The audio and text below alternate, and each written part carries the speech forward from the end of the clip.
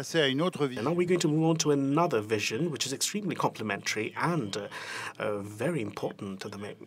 It's about France being a partner country, which France working from Hong Kong, and some French companies are going to share their vision. We've got 3 speakers this morning. The rules of the game haven't changed. 10 minutes per speaker, and we'll have a Q&A session in the end.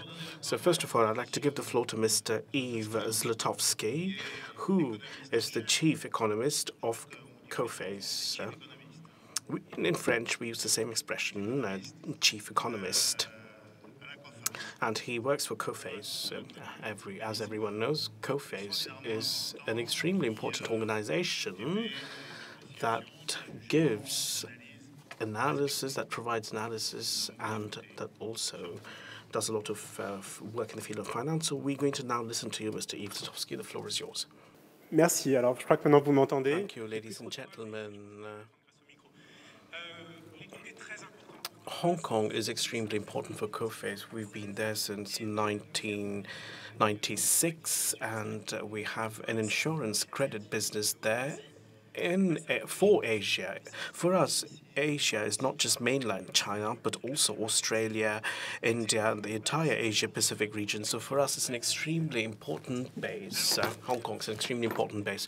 So I'm just going to give you, share with you a few slides to share our analysis of the Hong Kong and Chinese economy. So we have to closely monitor the corporate risk. Could we have the slides up, please?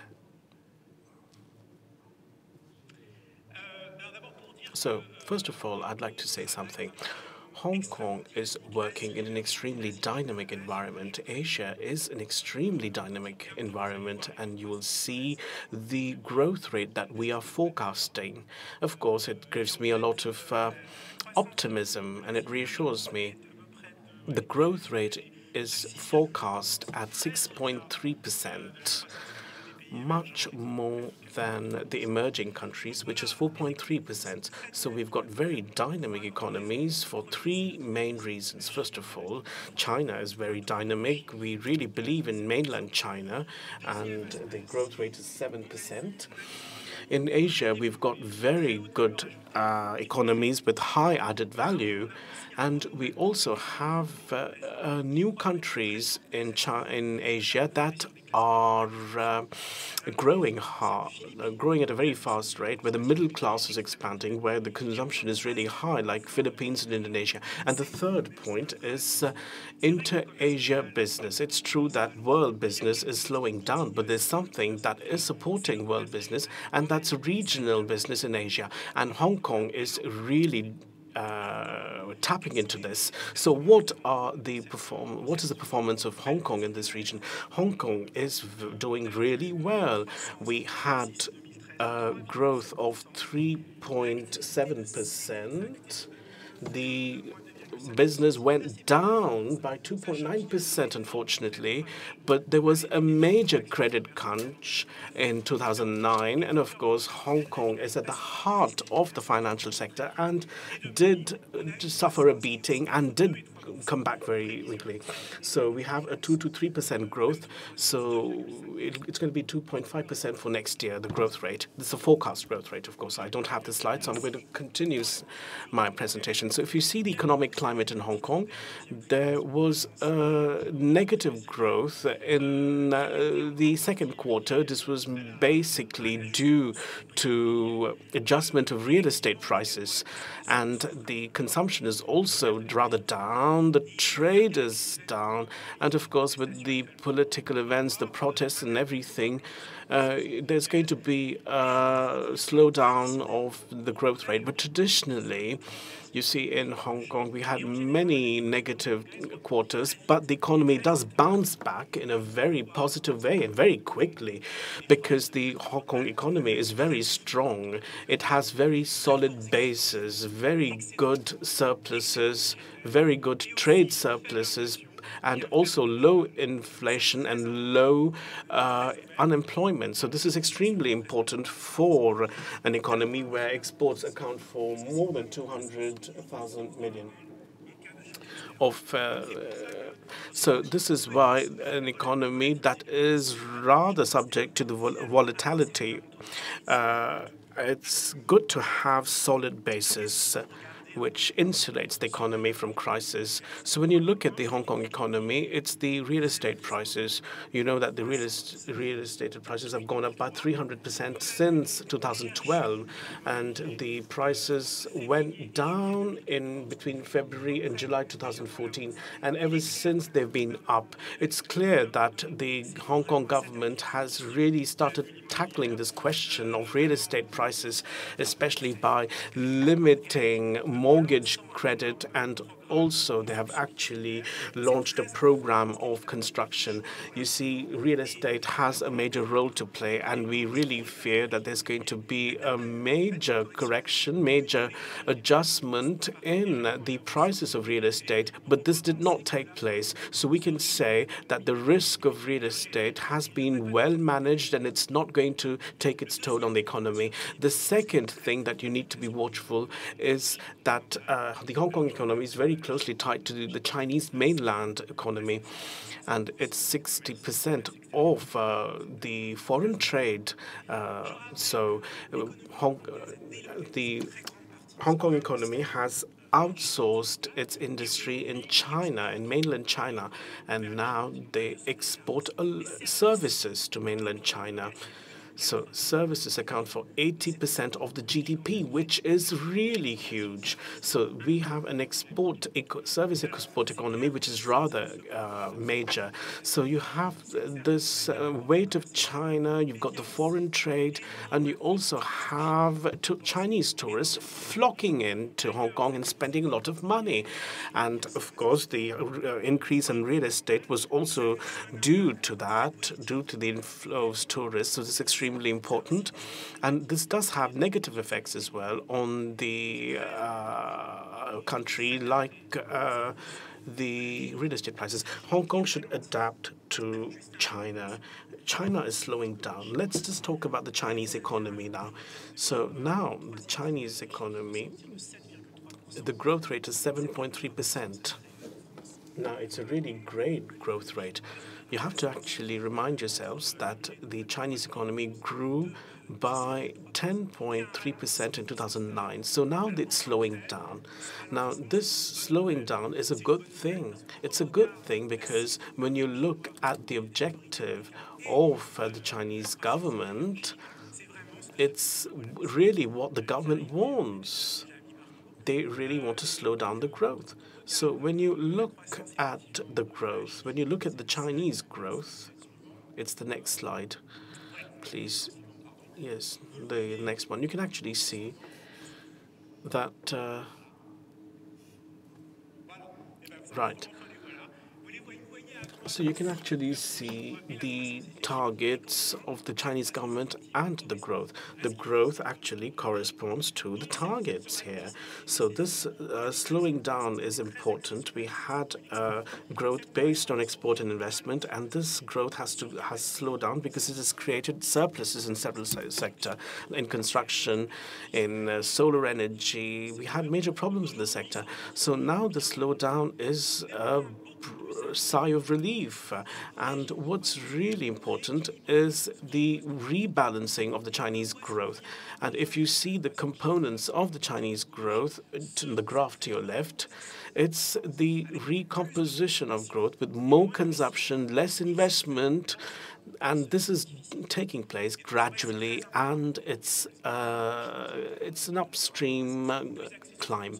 So we really have to have a growth based on consumption, and we're not still there as yet. And why so?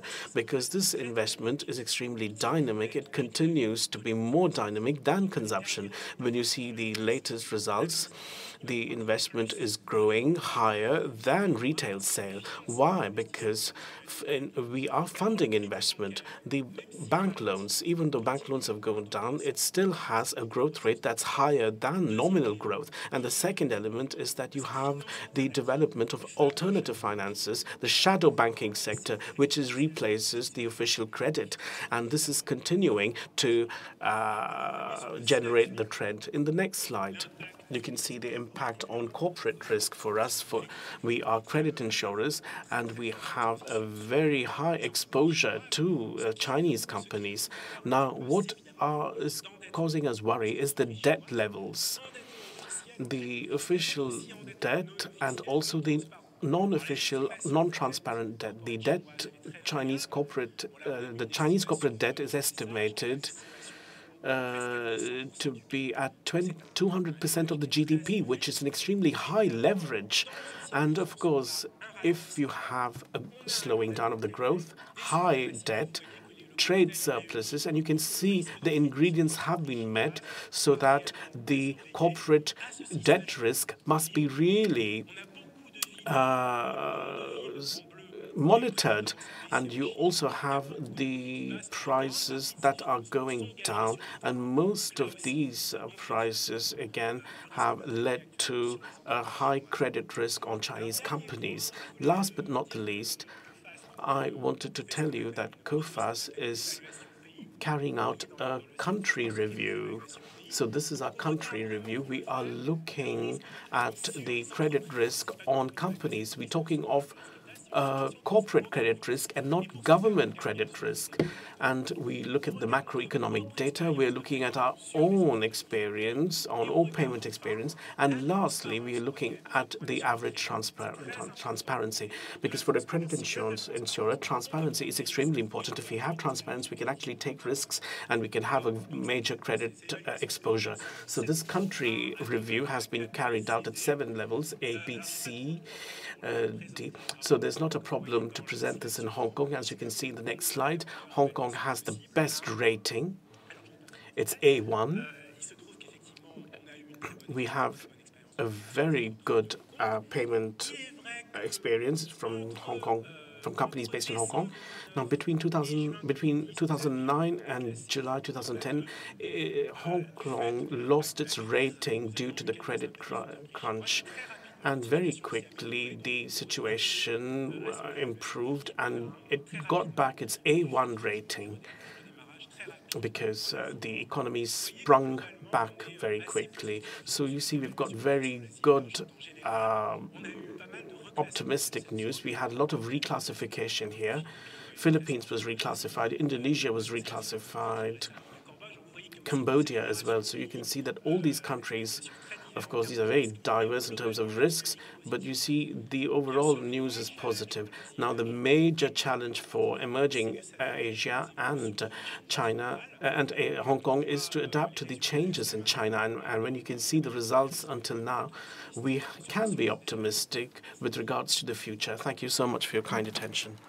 Good morning, ladies and gentlemen. Thank you so much for having invited me to this forum, because this is going to actually give me an opportunity to express my gratitude to Hong Kong. This city has actually given Veolia a lot and has also helped Veolia to grow in Asia, to expand in Asia. Even before Hong Kong was a springboard or a hub, it was a territory. It was a very densely populated region with a population that's rather high, with a very strong economic growth, and also a lot of stringent requirements from the local authorities. So this population is concentrated on a very, very small territory. So you really need a complex energy and water and waste management system. And Hong Kong, for a very long time, has trusted Veolia to implement solutions that currently have become benchmarks in the world. Now, whether it's for our toxic waste treatment plant or for hospitals or for the waste management of sewage sludge, it's, for instance, cold networks at airports and everything. So Hong Kong has become a territory where we can really express our talent. It's a very, very demanding territory in terms of environmental protection and public services management, public utilities management, sorry. And it's become a benchmark for the world. And this is the first reason why, this is the prime reason why we have a regional office in Hong Kong. Generally, we can say that it's companies that make the territory live. But for Veolia, it's the other way around. You, first of all, have to live, and only then can you provide services. So we really wanted to express our gratitude and also help people who've helped us live. So this is the first reason why we've set up a regional office in Hong Kong. There are, of course, other reasons as well. The next reason is undoubtedly because Hong Kong is a hub. The infrastructure level, the transport network, the way Hong Kong is linked to the whole continent, and it really helps us work seamlessly, especially in northern Asian countries, because this is where Veolia is very well developed, China, Korea, and Japan. The second reason of our why we've set up shop in Hong Kong is because the human resources and talent that's readily available in this region. So you have employees who are extremely well trained. They've been to foreign universities. They are used to working in an international environment. And the policy of our company is to recruit locally and delegate good positions. And Hong Kong actually helped us do that.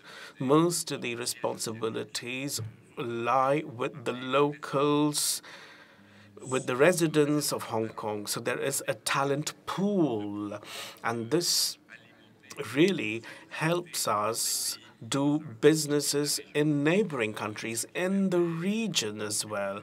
And this really helps us develop even faster if we had to actually train up human resources in each of these local countries.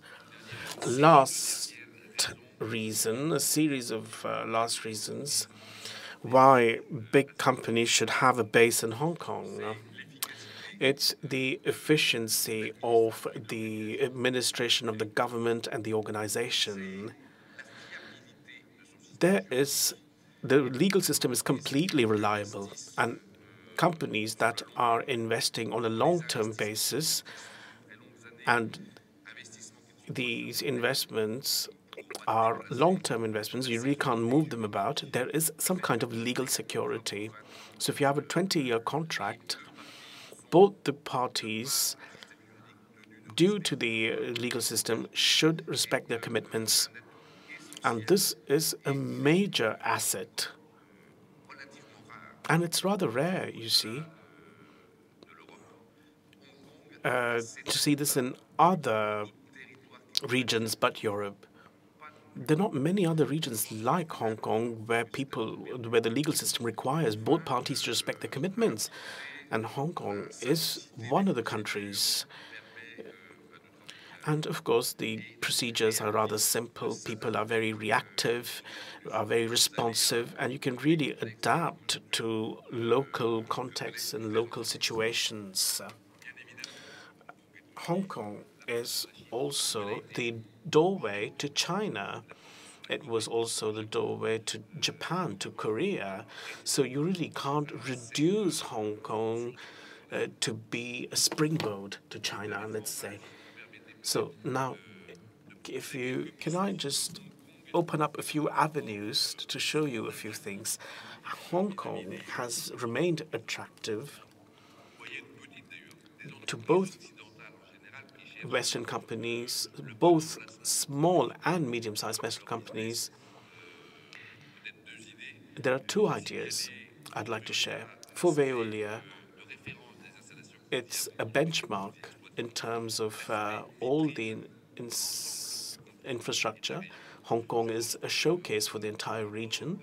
And I think Hong Kong can still be a better showcase, and it can actually put a good gloss on the entire situation. And there are two fields where I can see that Hong Kong has a lot of potential, and this is going to impact many countries in the world. It's the change in energy policy, the energy efficiency, evolution, the change in energy mixity, and all this. And Hong Kong has a major role to play in this field, and it also will set an example for other countries in the region because it's got certain skills, especially in terms of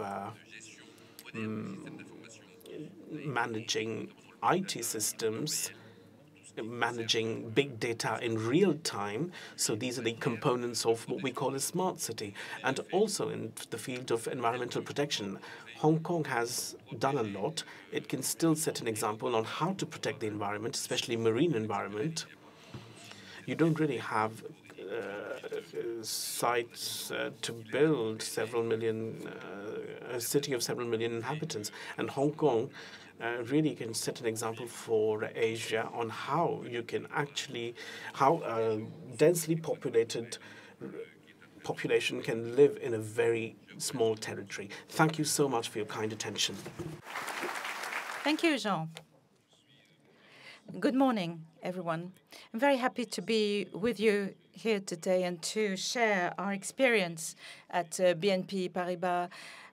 It's a great honor for me. Mr. Lemierre is my chairman, so I have to be extremely careful about what I say about this, but also because I was born in Taiwan. I'm a native of Taiwan. My father came from Beijing, my mother from Shanghai, and then obviously I spent a long time in France. So it's been 17 years I've been working in Asia. The last 8 years I spent in Hong Kong, and I'm very happy to explain to you what I experiences in Hong Kong. And since Hong Kong was a bridge between the West and the East, I'm happy to be the middleman.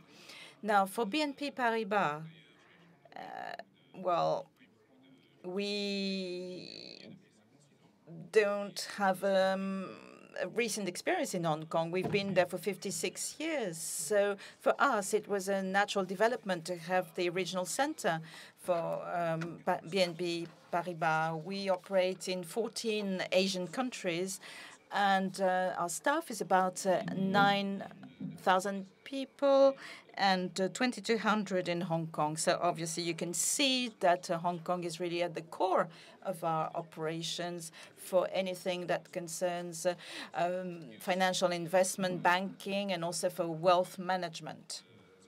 So we also operate in the field of asset management and also in what we call custody. So I'm just going to give you a few pieces of information. Hong Kong is a fascinating city for French people, 17,000 French residents. Many of them decided to, many companies decided to set up their headquarters, regional headquarters for Asia. We have some large-scale companies, but lots of SMEs as well. And we see more and more French companies that come, try to settle in Asia, and their first port of call is Hong Kong. So many figures have been thrown around. 7 million inhabitants in Hong Kong for about 275 billion GDP. So you can see that's about 10% of the same as 10% of the French population. And 1,100 square kilometers. So we use only a very small proportion of the French or the France territories. So this is one of the most expensive cities in the world. So why are we all deciding to be in Hong Kong? It's been said before many times. We're very efficient, and the infrastructure is excellent, whether we're talking about the harbor, the airports, the telecom infrastructure. And also we see it's also one of the best financial infrastructures. There's the legal framework, rule of law, transparency. International standards are applied, whether for auditing, the quality of human resources. Lots of talents are in Hong Kong. So, in fact, all this led to the fact that Hong Kong has played a very important role as the gateway with China, mainland China. Now, all these years, and we've been there for 56 years, all these years there has been an evolution of Hong Kong. First of all, Hong Kong is, as we said, the bridge for trade between China and the rest of the world. But over the years, what's happened was China opened up, became the second largest economy in the world. So China exported many tourists, 55 million Chinese tourists come to Hong Kong every year, and out of these 50 million tourists, we have 20 million Chinese tourists. So you can see that for any luxury brand, it's necessary to be in Hong Kong, to be very visible in Hong Kong, whatever the price of the real estate. So over all these years, Hong Kong has become a service provider, and Hong Kong is now the middleman also for financial flows and capital flows. So you see, it's very important. In the 90s up to 2000, Hong Kong was the main financial place for money for Chinese, for the money markets for the Chinese, and we see now that it still is a major money-raising place. So regarding China, not only we have or we do 50% of the trade between China and the rest of the world, but we also have 50% of foreign direct investment. So any kind of direct investment from China will go through Hong Kong, from Europe, obviously, from the rest of Asia as well. But now, because China is becoming wealthier, we see that there's outbound operations, outbound direct investment, and Hong Kong again is channeling 50% of Chinese investments abroad, overseas. So with the evolution of China, Hong Kong had to adapt continuously, and Hong Kong has become the best place or the best location for anything that concerns Chinese investment abroad. Overseas, China used to be the factory of the world. Now it's becoming the first market of the world. And very clearly nowadays, China, what did I do wrong, says the speaker. So now China is exporting capital, it's exporting money, and therefore Hong Kong became the main place for that. For BNP Paribas, in the last 56 years, we have had to follow on and adapt our offering. We used to be a commercial bank, so we were dealing with trade. We were financing, funding trade operations. Then we provided support to companies, French companies, but other companies worldwide to set up in China, to expand into China, and therefore we help them finance their expansion. That's what we've been doing in all these years. And as I was saying earlier on, as Hong Kong was becoming the best marketplace for Chinese investors, they had lots of ideas, but not a lot of money. So Hong Kong became the marketplace where the Chinese and entrepreneurs were coming for their IPOs. And because of that, BNP Paribas became one of the largest money raisers. We collected money for many Chinese companies, mid-cap companies. They had IPOs on the Hong Kong Stock Exchange. 1,600 companies are listed in Hong Kong, and about 60% of them are mainland Chinese companies. So we really helped and supported this. So we have lots of large companies, but also small and medium-sized enterprises from China are listed in the Hong Kong Stock Exchange. We also adapted and adjusted our offering, and so now we work for bond issuance in CNH, and these bonds are issued by Chinese investors. So we have adapted our offering to this new situation. We used to be advisors for inbound operations. We did this for French cosmetics companies, for instance. We helped them acquiring Chinese firms. We refinanced them and then refinanced them in the capital markets. So now we're doing exactly the same for Chinese companies, mainland Chinese companies that are wishing to invest abroad. So we adapted to the various flows. We adapted to financial flows, capital markets, and now with the internationalization of the renminbi, we can offer solutions for hedging, for instance, that is exchange rate hedging on the RMB, and we are also leaders in the secondary market, derivatives on the exchange rates with the CNH. So as you can see, we have systematically been able to adjust what we offer to companies. Banks should really come to Hong Kong and have a hub there, but I think 70 of the largest banks, global banks, are in Hong Kong. But as regards asset management, we have one of the largest share of QFIA, RQFIs, and we are now working on the Stock Connect. What does this mean? This means that offshore investors in Hong Kong or somewhere else in the world, now these investors can have access to the Chinese capital markets, bond markets, or share markets.